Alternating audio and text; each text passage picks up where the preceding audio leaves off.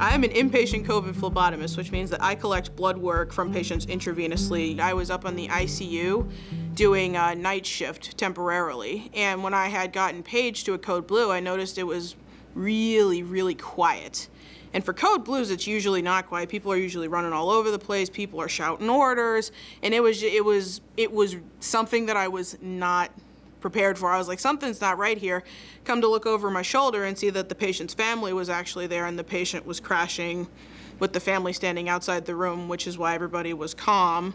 And it was it wasn't an atypical code blue, but when the patient's family had said, if this isn't working, just stop, that touched my heart a little bit, because it becomes easy to become desensitized to it when you're working with a lot of patients, but actually getting to see the family watching it from the inside out, it was heartbreaking. Working in healthcare, I think, is something to be proud of in general, because, you know, we're kind of going on the front lines and we're taking care of people when they're at their worst, but it's not a job that everybody can do. There has to be a certain type of people. Like, we see people come and go because they can't handle the pressure, but I think it's something to be proud of. We work very hard. Everyone, regardless of the department, regardless of what we do, every single one of us works really hard. My takeaway from the pandemic is, if I can handle this, I can handle anything.